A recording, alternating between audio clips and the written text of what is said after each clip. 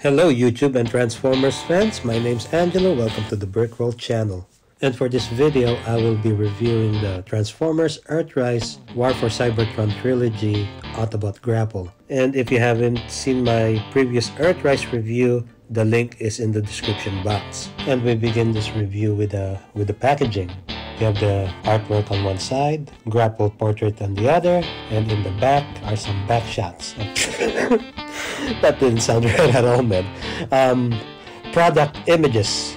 And this suggests Grapple transforms into a crane truck in 16 steps. And then there's a Battle Master figure to show compatibility with Grapple. It's sold separately. And I'm not going in depth on the packaging like I did the last time. We'll take a look at the vehicle mode right away. And this is Grapple as a crane truck. And he looks similar to a Fuso T951 that's been retrofitted into a crane. And if you're not already familiar with the Transformers, this thing will and can fool you to think that this is just a regular toy truck. The undercarriage has no visible robot parts. It doesn't have any kind of giveaway unless you know your Transformers. I mean, truly a robot in disguise in my opinion. Grapple also rolls very well on many surfaces.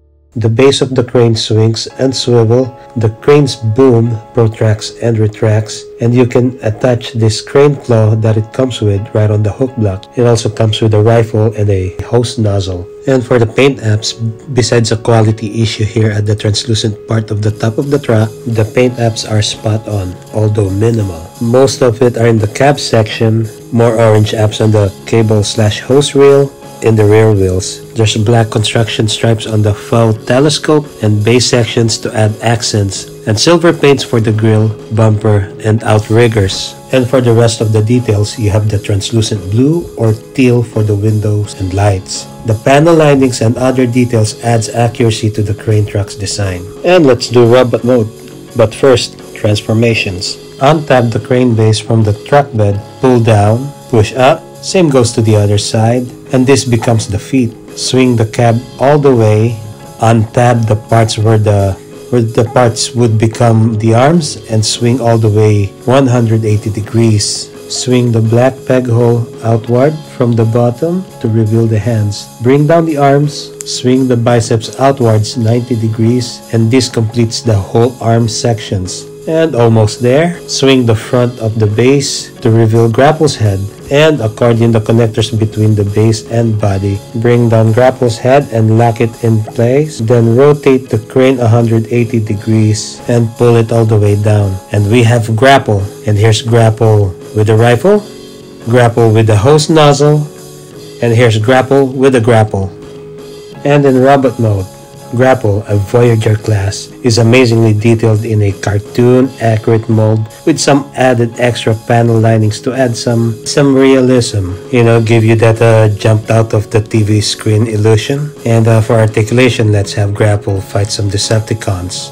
The articulation points are superb. It does kicks and punches really well. The multiple points and body swivels allows me to manipulate and puppet Grapple with ease. The only thing it's lacking are the wrist rotation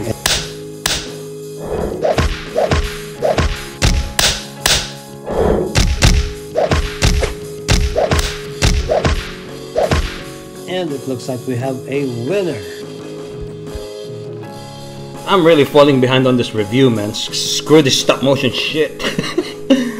Anyway, more about the articulations. The head rotates 360 degrees, and the shoulders also rotates 360 degrees. The arm rotation in there, arm rotation check, arm bend check. It can even do the, let's see if it can do the Vitruvian.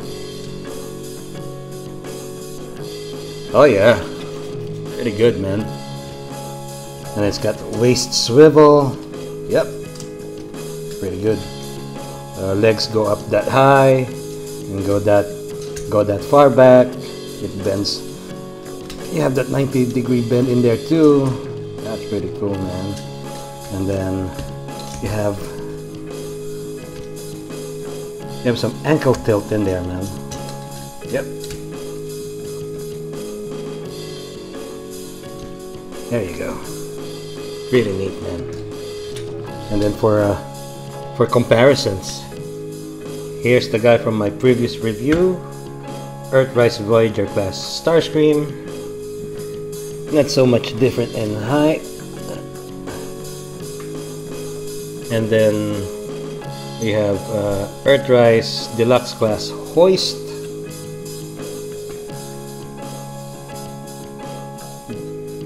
This one's pretty tall for a deluxe figure. It's not much of a height difference from this guy. And then we have Earthrise Cliff Jumper Deluxe class. Alright, that's gonna be a good subject for another video, man. But like, yeah, these are your comparisons.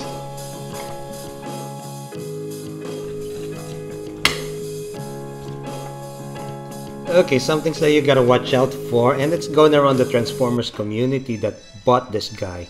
That's this tab right here. There was one. As you can see, mine already broke, and I'm not going to any details on how I broke it. It's a common issue. But there's a video out there created by Mr. Larkin's Lair. It will show you how to avoid this problem in advance, and the link is on my description box under Grapple Fix.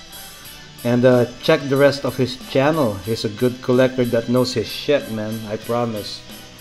And other than that problem, I still believe that this is a solid figure and a must-have for any Transformers fans. I mean, you know, it's a good alternative from the more expensive Masterpiece lines that can cost, you know, hundreds of dollars. And you know, for $30, it should lure some fans that grew out of it back to the Transformers train ride. And this wraps up my review for the Transformers Earthrise Grapple. I hope you enjoyed watching this video as much as I enjoyed creating it. Please like, comment, and share. And if you haven't already, please hit that subscribe button for future videos. And you know, it doesn't cost you a dime, and it will help my channel a lot. Again, thank you and peace.